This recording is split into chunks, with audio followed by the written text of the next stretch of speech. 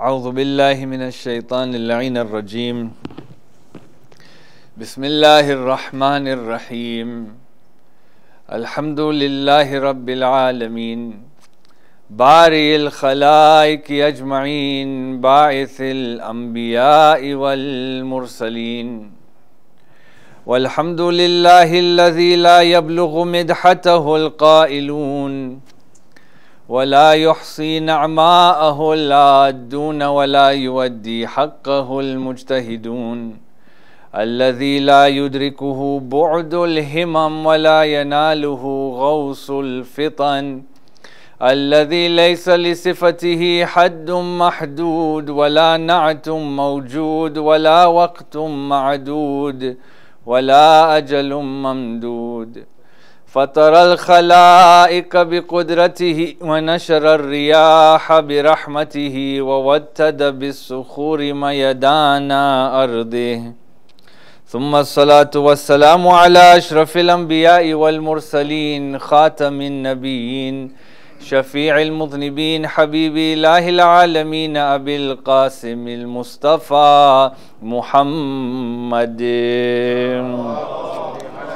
صل على محمد وآل محمد وعلى آل بيته الطيبين الطاهرين المعصومين ولعنة الله على أعدائهم أجمعين من يوم عداوتهم إلى يوم الدين أما بعد فقد قال الله عز وجل في كتابه الحكيم وهو أصدق القائلين بسم الله الرحمن الرحيم شهر رمضان الذي أنزل فيه القرآن هدى للناس وبينات من الهدى والفرقان آمنا بالله صدق الله العلي العظيم ما صلي على محمد وآل محمد السلام عليكم جميعا ورحمة الله وبركاته.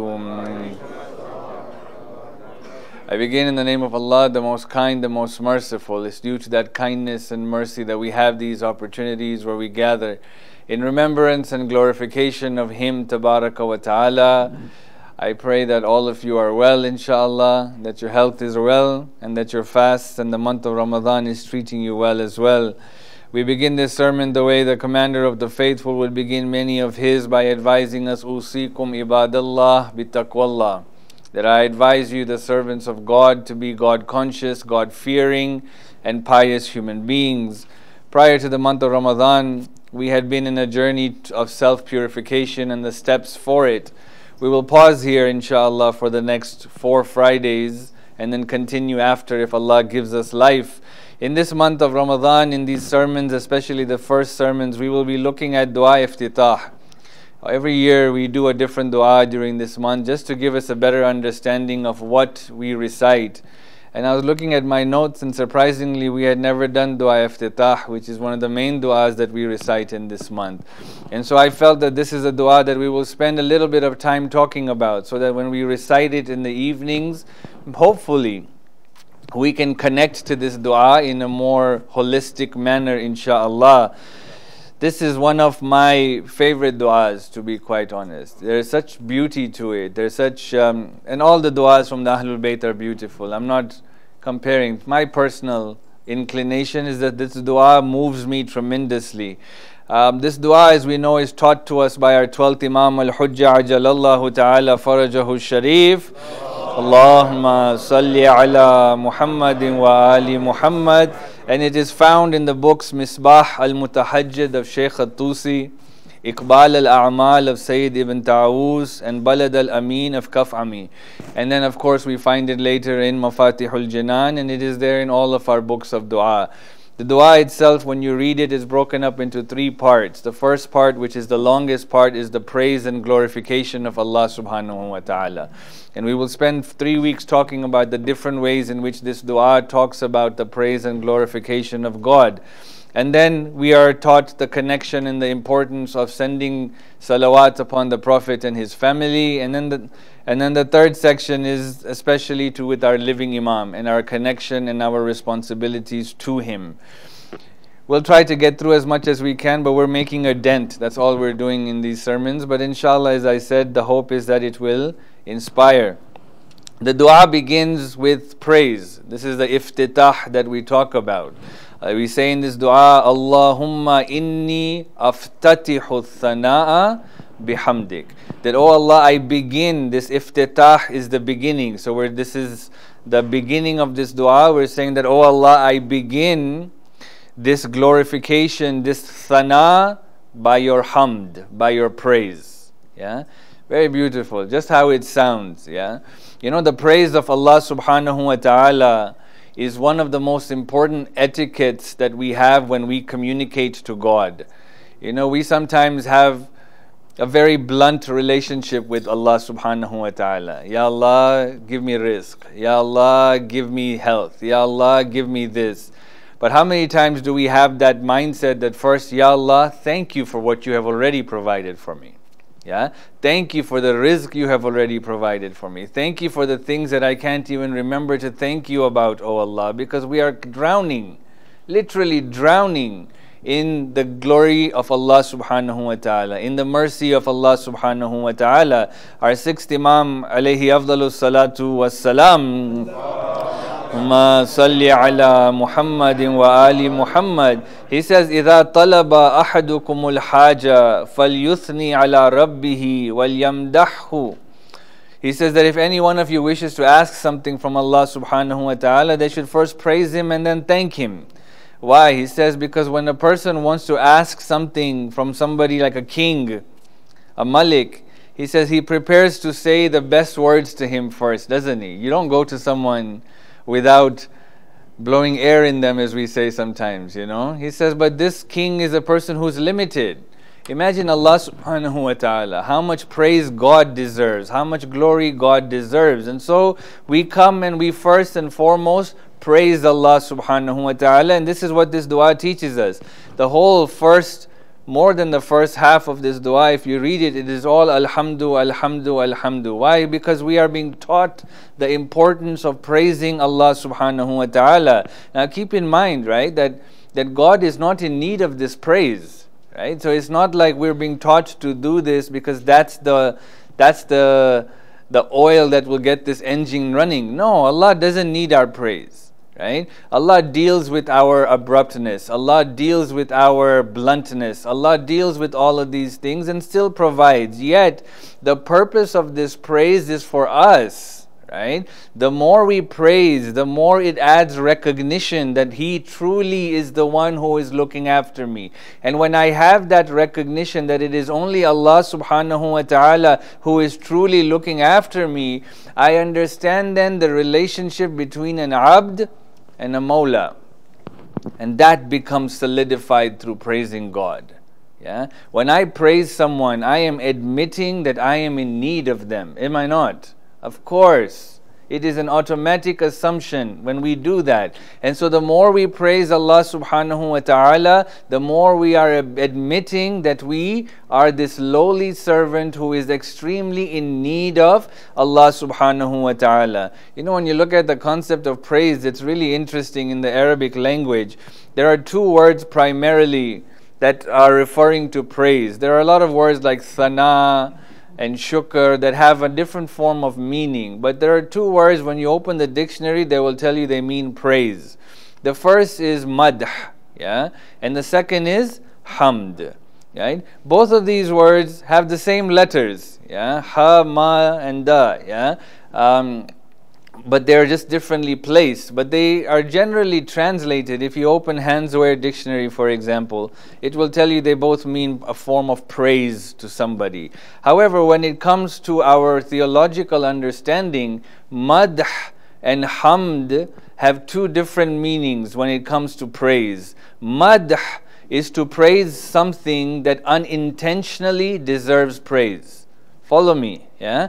Madh is to praise something which unintentionally deserves praise. Like what? Like a flower. Yeah? We praise the flower, don't we? What a beautiful flower. But the flower didn't do anything to become beautiful, but yet it deserves praise. Yeah? A sunset, a painting. These are things which unintentionally deserve praise, but they deserve praise. But it's not something that they did on their own. If we understand that, we as insan deserve unintentional praise. Because whatever we do comes from an ability that is given to us by other than ourselves. It's given to us by Allah subhanahu wa ta'ala. So even when we do something, we do madh of each other. Yeah, we praise each other, but it is not a hamd. Hamd is specific for the one who deserves intentional praise, because internally they have the characteristics that display that they are worthy of deserving praise. This is why, what do we say? We say Alhamdu Lillahi Rabbil Alameen. Understand that all praise is only for Allah subhanahu wa ta'ala. Subhanallah. Yeah. So next time we praise God, it is important that we understand this, right? That I praise you because you deserve praise, O Allah.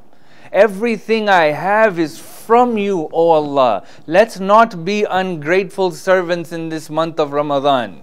Yeah, this is what this dua teaches us. Man, everything we have. Allah challenges us in the Quran, right? That start enumerating what I give you. You can't do it, Allah says. You can't do it. And we can't do it, right? We will run out of things before we even finish thanking Allah for what He does. And this is what we say in this dua. This dua teaches us that everything that we have, all my problems are solved because of you, O Allah. What do we say? We say, Fakam ya ilahi min kurbatin qad farrajtaha, that Allah, how much of trouble you have removed from me. Wa humumin qad kashaftaha, and my sadness you have dispelled. Wa athratin qad aqaltaha, and my misery you have taken away. Wa rahmatin qad nashar, and how much mercy you have spread upon us. Wa halqati bala'in qad fakakta, and the ties of difficulty you have cut, O Allah. Subhanallah. Subhanallah. All of these things that Allah has does, sometimes we take for granted. The difficulties Allah takes us out of. How many times have we been in despair? We all have been in despair. And we think that there is no solution for me. And give it some time, and Allah solves our problems for us, doesn't He? He does. He always does. Because that's who God is. That's how beautiful God is. And not only is God that beautiful, right, that He Himself deserves praise, but that Allah subhanahu wa ta'ala also shares this beauty with us so that we can receive perfection as well. Everything that we have, every jamal that we have, every kamal that we have comes from Allah subhanahu wa ta'ala. And this is because He does not keep things to Himself. He shares it with His creation. And for that we praise Him as well. What do we say? Alhamdulillahi fashi fil khalki amru wa hamduhu al-zahiri bil karami majdu al-basiti bil judi yada. Subhanallah. He says that how beautiful, all praises to you, Allah, whose commandments and praise are found in all of His creation. Yani when we do something good, we are getting praise, but true praise belongs to Allah subhanahu wa ta'ala. Man, God is beautiful, I tell you. God is beautiful. Find this beauty, read this dua, read it with translation, read it with the heart, and learn to enjoy praising Allah subhanahu wa ta'ala. Consider this a dhikr that you should do. Alhamdulillah, constantly. Yeah, especially as we understand how beautiful Allah subhanahu wa ta'ala is. Wa akhiru da'wana alhamdulillahi rabbil alameen. Bismillahir Rahmanir Rahim. Qul huwa Allahu ahad, Allahu samad, lam yalid wa lam yulad wa lam yakul lahu kufuwan ahad. Sadaqallahu al-aliyyul azim. Muhammadin wa ali Muhammad.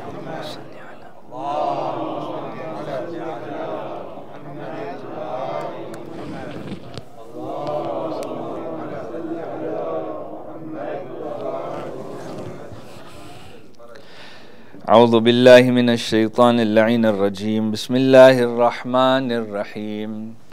الحمد لله رب العالمين والحمد لله قاسم الجبارين مبير الظالمين مدرك الهاربين نكال الظالمين صريخ المستصرخين موضع حاجات الطالبين معتمد المؤمنين اللهم صل على خاتم النبيين وسيد المرسلين محمد ما صل على محمد وآل محمد وصل على سيد الوصيين أمير المؤمنين علي بن أبي طالب صل على محمد وآل محمد وصل على الصديقة الطاهرة فاطمة الزهراء سيدة نساء العالمين اللهم صل على محمد وآل محمد وصل على سبتي الرحمة وإمامي الهدى الحسن والحسين سيدي شباب أهل الجنة على محمد وآل محمد وصل على علي بن الحسين ومحمد بن علي وجعفر بن محمد وموسى بن جعفر وعلي بن موسى ومحمد بن علي وعلي بن محمد والحسن بن علي والحجة القائم المهدي ما صل على محمد وآل محمد صلاة لا غاية لعددها ولا نهاية لمددها ولا نفاد لأمدها اللهم اغفر للمؤمنين والمؤمنات والمسلمين والمسلمات الأحياء منهم والأموات وتابع بيننا وبينهم بالخيرات إنك مجيب الدعوات إنك على كل شيء قدير صل على محمد وآل محمد. In these second sermons, again, we're in a special time. Inshallah, what we're going to do is try to focus on different aspects of this month to maximize. Obviously, if something important comes about, we'll discuss it, inshallah. But I feel that this is the most current event that is taking place, and it's the beauty of this month, and it's our responsibility to try and maximize it, right, so that we can grasp the most from it. Today I want to, inshallah, discuss the Holy Quran. This is the month in which Allah subhanahu wa ta'ala revealed the Holy Quran in the month of Ramadhan, Shahru Ramadhan alladhi unzila fihi al-Quran. That is the month of Ramadhan in which He revealed it, and we are blessed to have this guidance from Allah subhanahu wa ta'ala. There are two types of guidance that God provides. There is hidayatul takwini and hidayatul tashri'i, right? The takwini guidance is intuitive guidance, where mankind has the ability, for the most part, to be able to decipher between good and bad, right? We know stealing is bad, we know cheating is bad, we know killing is bad. We don't need Allah to tell us these things are bad. Intuitively we know it. However, the intuitive nature can get corrupted very easily when there are enough temptations on the other side for a person to do what they know is wrong. How many times have we known something is wrong, but we did it because the reward on the other end was too great, for example, right? And so Allah sends a second form of guidance. And again, He didn't have to do this, but He did. And this second form of guidance gives us more accountability to say that if you don't then follow your guidance, this is what will happen to you. And so the whole discussion of the Day of Judgment comes about. The Quran gives us that tashri'i, legislative guidance from Allah subhanahu wa ta'ala. There is no doubt we read a lot of Quran in this month, but we also should feel a bit guilty that we don't use this Quran as much in the rest of the year. We should have a bit of guilt in that time as well. And what we have to try and do, and I feel that this is important, is that, look, like I said, I have husnul dhan that we all read a tremendous amount of Quran. Now we all have different capacities. Some may finish the Quran multiple times. Some may finish it once. Some may finish half, whatever it is. But engage in the reading of Quran. There is tremendous benefit, right? Encourage yourself, push yourself to read some of the Holy Quran in this month. If you can read it with translation and understanding, better. Yeah, better. But even the recitation of the verses has tremendous significance. However, the aim of this recitation really is that we should be able to then carry this momentum for the rest of the year until the next Ramadan, where the Quran does not go back on our shelves, where the Quran does not bring something that we only do during istikharas, or when we go on vacation we walk under the Quran. Sometimes funny the things we do with the Quran, you know, like we mean the best, but the fact that we ignore it all the other times, we should feel guilty about that. And so I think that one of the ways that we have to approach the Quran and the reading of the Quran is to realize that this is the month that is a training ground. You know, sometimes we look at the month of Ramadan as the finish line, that, you know, like I do all of this and then I receive a reward. But it's not like that, right? The month of Ramadan is actually a training ground. We get accustomed to hunger. We get accustomed to generosity. We get accustomed to ibadat in this month. The aim is then not to just close it and say, okay, khalas, I'm done until next Ramadan. The aim is to then use these lessons for the rest of the year, right? And so we have to have that mentality that, okay, I am reading 2 pages a day. Man, if you can read 2 pages a day, if you've not been reading, barakallah, yeah, that barakallahu feek, because that is a blessing, right? 2 pages a day. Some people may have very busy schedules. Try and read at least 2 pages a day, but read it with the understanding that I want this to carry on, Ya Allah. This is important to me, that I want this to carry on.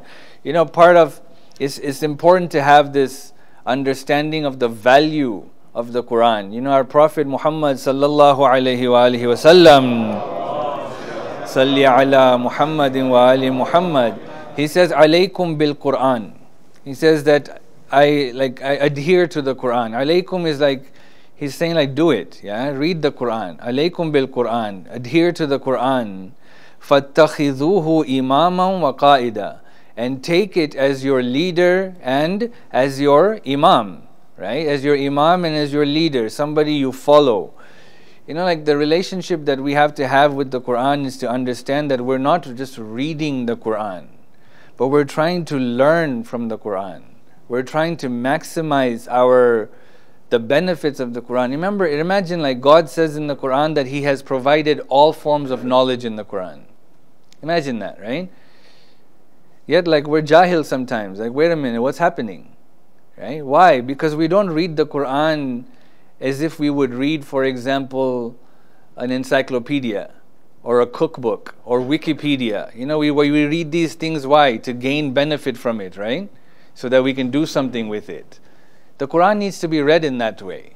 The Quran needs to be read in that manner that this book is going to actually make my life better, right? And it will answer my questions for me. I promise you, if you become familiar with the Quran, if you become connected to the Quran, and to do that, I'm not telling you to read like sections a day. I'm telling you, start with 2 pages a day, with understanding. It will answer your questions. You know, and I'll give this example to you. Last night, you know, I had these thoughts. You know, when you can't sleep, the thoughts come into your head, and so I have many thoughts sometimes. You know, and the mind was wandering, and I was saying that, my God, what if my car breaks down? Now my car is fine, alhamdulillah, right? But these thoughts come at night sometimes, right? So I said, what if my car breaks down and I need to replace the radiator and I need to replace... I was like, Ya Allah, what's all this trouble? And there's no trouble, alhamdulillah, yeah? But I've created trouble in my mind. And I said, Ya Allah, what's all this trouble? Yeah? Might as well send the 12th Imam, let's end this trouble, let's go to Jannah, Ya Allah. Yeah? I am ready. I am ready for this world to come to an end. I am, right? Because I don't want to go through my radiator breaking down, my fan breaking down. Now I gotta go to the shop and, I don't need the drama. Yeah, I don't need that. I'll end the world, let's go to Jannah. That's my idea. Yeah? And that's how I went to sleep. Why all these problems? And then I woke up, and you know, in the month of Ramadan, people forward some very useful things. And somebody forwarded me this ayah, and it answered my question for me. I kid you not. Yeah, Allah says in the Quran in Surah Al-Ma'idah, verse number 6, and this was the exact thing that came to me after I had this exact thought. It said, "Ma yuridullahu liyaj'ala alaykum min haraj." He said that Allah does not intend to give you difficulty. Yeah, He does not intend to make your life difficult. وَلَكِنْ يُرِيدُ لِيُطَهِّرَكُمْ. But He gives you these things to purify you, Allah says. Subhanallah. Subhanallah. Yeah? That's what I'm saying. The Quran does that for you. You have thoughts, the Quran will answer them for you. You have ideas, the Quran will answer them for you. This is why God says that this book will be your guide. Follow it. But we have to make that commitment to this book. I'll end with this hadith, it's very beautiful. Amir al-Mu'mineen Ali ibn Abi Talib alayhi salam. Allahumma salli ala Muhammad wa ali Muhammad. You know, when you feel signs like this from God, it's beautiful, yeah? It's beautiful. And this is not reserved for people who wear clothes like this, yeah? All of us can find these signs. The Imam says in this tradition, Fil Quran naba'u ma qablakum wa khabaru ma ba'dakum wa hukmu ma bainakum. Subhanallah. Everything. Yeah? The Imam says that the Quran has information about that which came before you. And it has news about that which will come after you, and it has the rulings of what you need now. Everything, yeah? Everything is there in this Quran. We just have to align ourselves to it. So inshallah, in this month, align it. Force it, force it, force it. If you can't do 2 pages a day, do a page a day, yeah? But do not leave this book. As Allah says in the Quran, that on the day of judgment, the Quran will complain that this community abandoned me, Allah. Let us not be the people that the Quran complains about. وآخر دعوانا الحمد لله رب العالمين. بسم الله الرحمن الرحيم. والعصر إن الإنسان لفي خسر إلا الذين آمنوا وعملوا الصالحات وتواصوا بالحق وتواصوا بالصبر. صدق الله العلي العظيم.